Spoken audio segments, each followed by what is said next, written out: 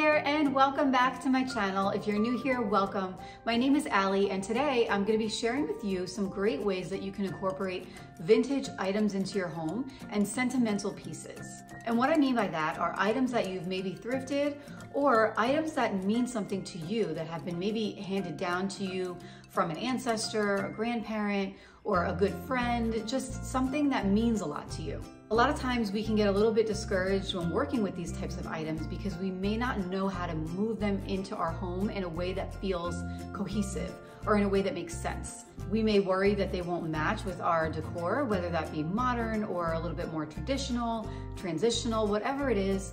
Sometimes we can feel discouraged and think that we can't pull these items into our home in a way that makes sense, but I'm going to show you today how to do that.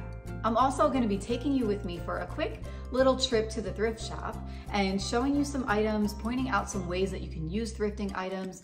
So if you don't have sentimental items, let's say that you maybe don't have anything that's been passed on to you from a grandparent or a loved one or anything like that, I don't want you to feel discouraged or feel like this doesn't apply to you.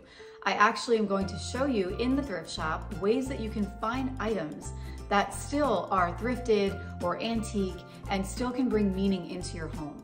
My goal in this video is to show you how to do it in a meaningful way so that your home still feels like you and has that unique spin on it that gives that feeling of authenticity and helps it to feel like it's distinctly yours. If you like videos like this, please don't forget to hit subscribe, give this video a thumbs up, and drop me a comment to let me know what you liked. So without further ado, let's get into the video.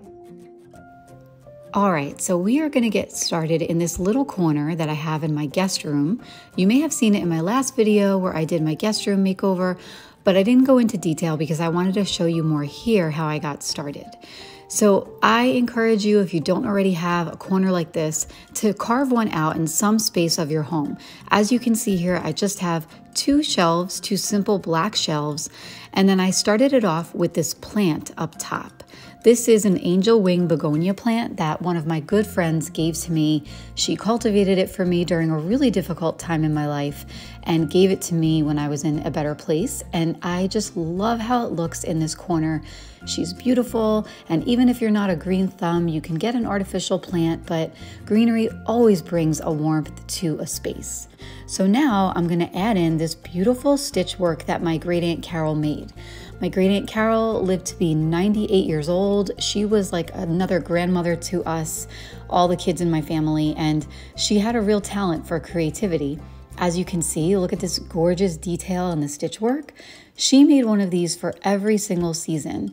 So you may have seen in my spring decorating video how I switched out the winter one that she did, which was really beautiful, and changed it out for this gorgeous spring one. And you can see the willow tree and even the little ridges and ripples in that lake just brings such a peaceful vibe to this corner that I absolutely love having it here. So again, you can see the tulips there and the robins, everything about it just screams spring. And I think it just adds a really unique, cozy feel to this corner, and it makes me feel at home right in this room. Next up, I'm just adding this little vintage sign that I had found a few months back. It's got a beautiful quote from Rumi there. And again, just adds some more serenity to this little corner. A lot of times in the morning, I'll come here before the kids get up and just have some quiet time. And these peaceful little touches make me feel warm and cozy in my space. And now I'm adding this really cute peace sign that I found, which I linked for you, as well as this little sound bowl that I linked for you. Again, just kind of adding that really natural kind of meditative vibe to the space. I have a couple of books here. I just have a book on Tai Chi, and then I have a meditation journal. Any kind of books that you like, books always bring texture to a space. And then I'm finishing it off with this beautiful Himalayan salt lamp candle, which I got on Amazon. I linked it for you, and just adding a battery operated tea light. And I'm sure you can tell that it really just adds a warmth to this space, especially anytime that you can add a little bit of flickering light from a candle, brings movement to the space, and just creates a really beautiful, cozy vibe in your home.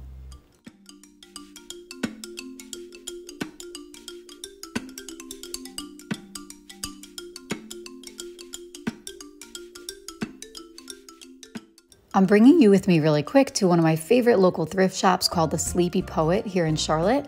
And going thrift shopping, even if you don't buy anything, is just such a fun way to sort of see what it is that you're drawn to, kind of get away from the regular decor stuff that we see all the time and the trends, just to go in and kind of see what speaks to you. So if you're looking for a stitchwork piece, there are tons of them there.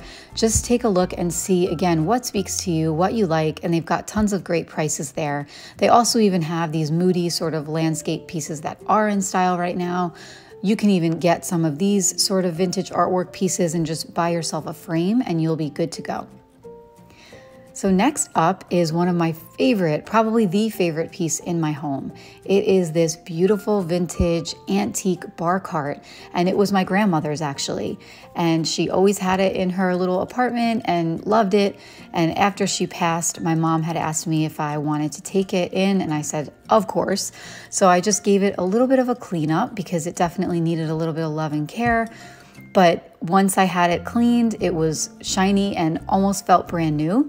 And I love having a bar cart in our home, even before they became popular. I just think it's such a nice thing to have. You can bring it out when you're hosting parties. And we have ours sitting in this corner space in our front room. So I'm just gonna show you really easily how I styled it. I did a couple planters. I linked some great options for you. We added this little whiskey decanter set that my husband got from his parents for a gift. So another sentimental piece layered on top of it. And then on the bottom, you'll see that I'm adding in this cocktail smoker. A couple of years ago, I got it for my husband when the family members got really into like smoking old fashions and whiskey drinks and things like that. So we always take it out during the holidays. And in the meantime, it lives here on the bottom of my grandma's bar cart, which feels very fitting. This set of vintage glasses is actually the favor from my parents' wedding 53 years ago, I think. And again, just adds a really cool vintage touch. Love having it down there, and I love that it's specific to my family and that I'm displaying it and found a place for it instead of just sort of tucking it away in a cabinet. And we also have gigantic families on both sides, so we never really felt like putting a formal dining room fit for our family. So we put a whiskey room. We made this room into like a whiskey room, cocktail room, kind of a place where we go and hang before we have a holiday dinner. And then once we do have a holiday dinner, we just kind of line up some tables in our main eating area and everybody sits there. So again, I'm bringing you back to the thrift shop, just showing you a cool option for a vintage bar cart. They actually had several of them there to choose from. These are some really cool glasses that I saw. I feel like they would be great if you have more of a rustic vibe or maybe a mountain house. Totally would love these glasses. And then these are some water glasses, which I thought were really pretty. They have that thick stem at the bottom. Those would also look great on a bar cart. Next up is this vintage bench. If you've been following me, you know how much I love this vintage bench. I scored it a couple of months back at that same thrift shop, and I'm just totally in love with it. Just styled it with some simple candles and 2 vases that are different heights to just add a little bit of depth to the space. And I feel like it is so fitting, and it really brings character and warmth to that hallway. Back at the thrift shop, I found these really cool wood pieces. And this was one piece that I tried to walk away from, I'm not even kidding, probably 5 times, and I just could not leave it there. It is a vintage mortar made out of elm wood. And I likely wouldn't use this as a mortar. It wouldn't function for me that way probably, because you can see it's a little bit damaged inside, but I thought it would go perfect in this corner of my kitchen. It's the perfect height. I love that it breaks up that white and grays that we have in our kitchen and just adds a really warm touch to it. I love that it's vintage. You can see all the character inside of it. It's got worn edging and it's totally asymmetrical and just really cool looking. So I'm just styling it with some simple stems here. These are artificial succulent stems. I added some links for you so that you have some options there, but you can see that I'm not going too crazy with this. I'm just making sure that I bend my stems, because when you do that, it looks really natural. And then I'm just tucking in this cascading succulent. So 2 different types of succulents here. When you bring wood elements like this into your space, whether they're vintage or not, they really do bring a sense of warmth to the space, and they kind of take that sterile feeling away, and they make your home feel more cozy. And you'll see in just a minute that I'm going to style it and pull out one of my mortars that I actually do use. I have a mortar and pestle that I got from World Market, and I use that all the time when I'm grinding spices. So I'm gonna tuck this into the corner, and then I'm gonna style it with that mortar, which is a really good tip for your kitchen as well, is to use items, have them at the ready. You don't wanna feel cluttered, so you wanna do it in a very intentional way, but you do wanna be okay with bringing items out that you use every day and allowing those items to double down and work for you as a stylish piece. And the thrift shop also had these really gorgeous wooden trays. You can use trays. If you've watched my last video, you can tell that I really love using trays in my space. They're a really great way to group items together that may not have normally gone together, but they make them look cohesive and like they belong there. So you can use things like these breadboards, cutting boards, any kind of wood trays that you find, and then add those items onto them to bring, again, both warmth and function to your space. So in my family, it's always been a tradition to have a rooster in the kitchen. It's considered good luck. So I'm adding mine to this corner. I thrifted this rooster a long time ago, and I'm going to use it to sort of make a moment out of this area and cover up an outlet with a cookbook. So here's an idea. If you have pieces that mean something to you and you want to see them every day, I'm going to show you what I did here in my closet. So I have this wall in my closet, and I have these pieces in here, like for example, that canvas up top that I got from my kids, which I love. And I also wanted some place to have my jewelry pieces, some form of an organizer. So I got this organizer on Amazon, and it has been a total game changer for me. I have a lot of necklaces of all different lengths, and this one serves as such a good place for me to keep my necklaces so that they don't get tangled up, and they actually look really pretty on my wall like this. It also helps me to accessorize better, honestly, because if they're out in my face, then I can see them easier. It's easier for me to sort of sift through them. So I linked the organizer for you, and I have that in the center of my closet wall. Then over here, I have this mirror that is an antique. It was given to me also by my great Aunt Carol, who I mentioned earlier. And I thought this was the perfect space for it because I love all the detail in it. See how it's got like this texture, beautiful texture to it. It's got this sort of distressed reddish color, orangish color kind of all throughout it.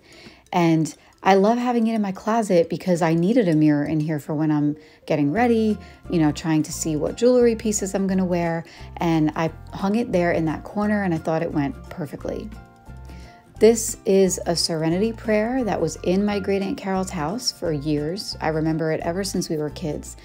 And after she passed, a few months after she passed, my sister had come down to Charlotte because my daughter, Penelope, was diagnosed with leukemia. And my sister got out of the car after making the drive from New York to Charlotte, and this was the first thing she handed me. And it just means so much to me. First of all, because I've seen it my entire life and it's so familiar to me, and also because of what we were experiencing in that moment, and I clung to those words, and I really, again, wanted a space to hang that and to see it every day. So I'm adding it to that wall in my closet, which I visit every morning. And this is also a beautiful piece that she made for us for our wedding day when Greg and I got married.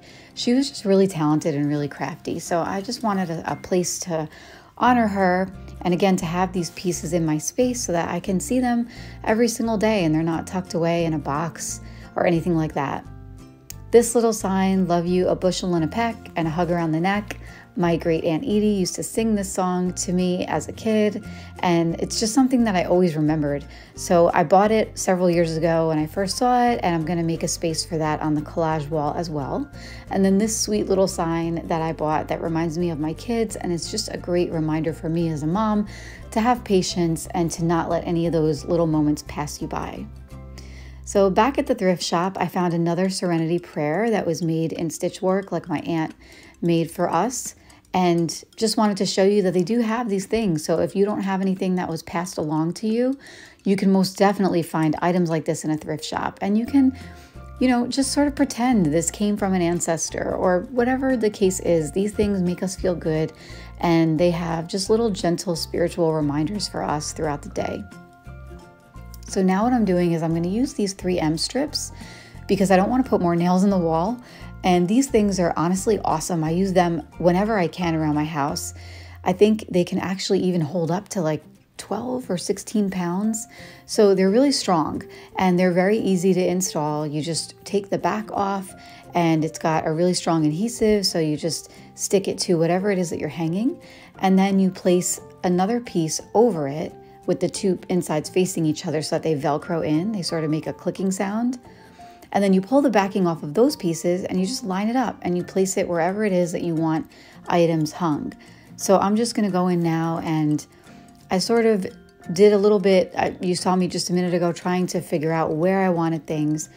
I think it's important when you're doing a collage wall like this to not get too caught up in perfectly measuring or, trying to make things too similar or symmetrical.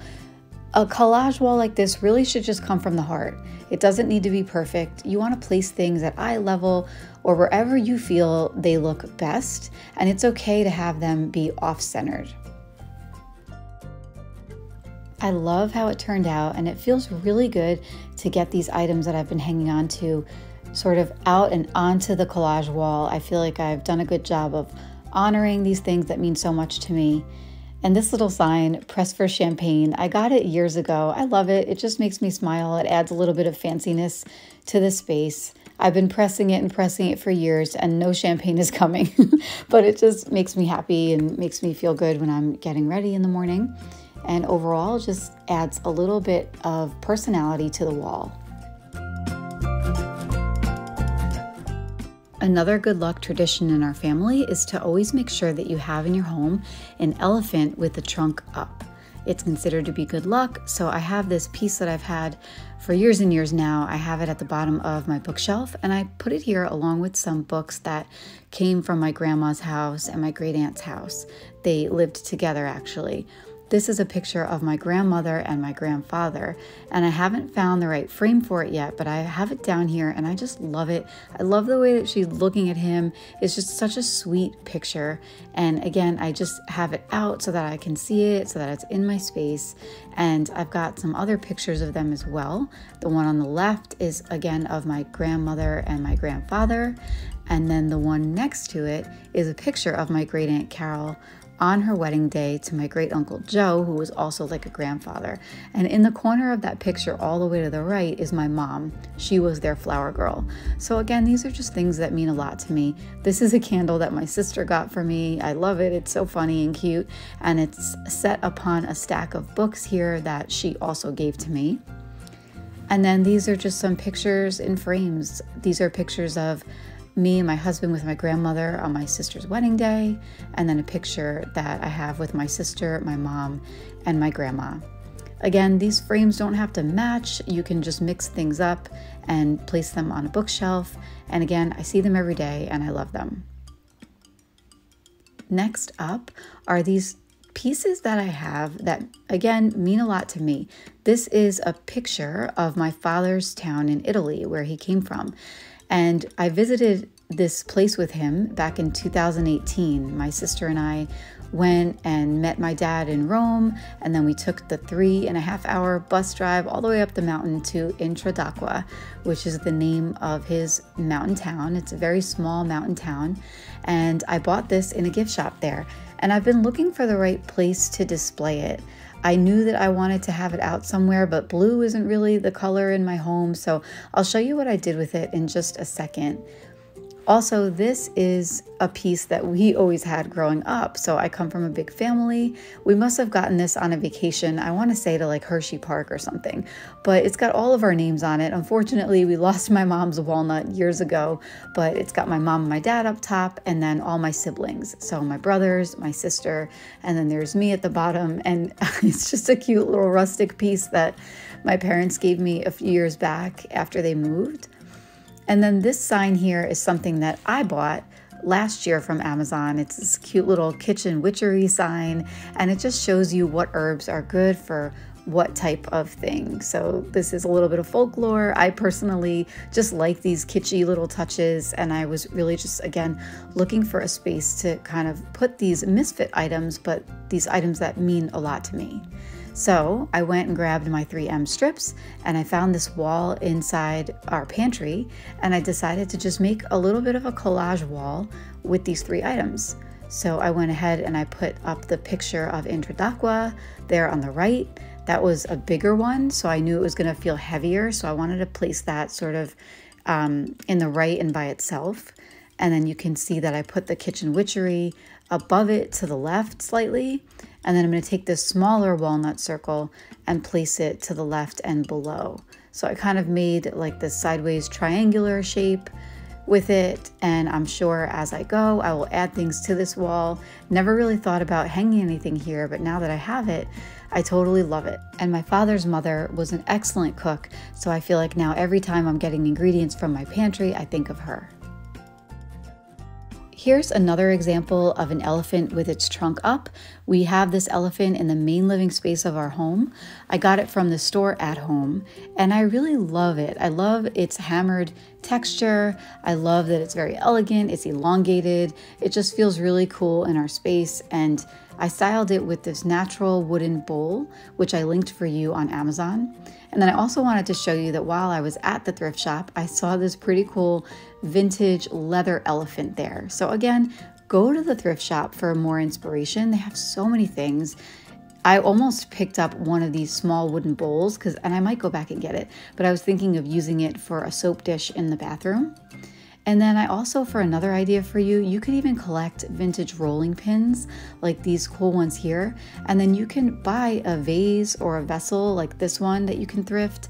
This is an antique Chinese water pot. That would look really cool on a kitchen counter with some vintage rolling pins tucked inside them. So now we're moving upstairs to my son's room. His name is Ciro, and he was named after his great-grandfather on my husband's side. So we knew when he was born and we wanted to make something for a feature wall in his room, we decided to start with this little light up battery operated C, which I got on Amazon. They come in every letter of the alphabet and I linked it for you. And then what we did is we went to Lowe's and we just got a few pieces of wood, just plain wood. And we don't really know what we're doing. You don't have to know what you're doing is my point in telling you that.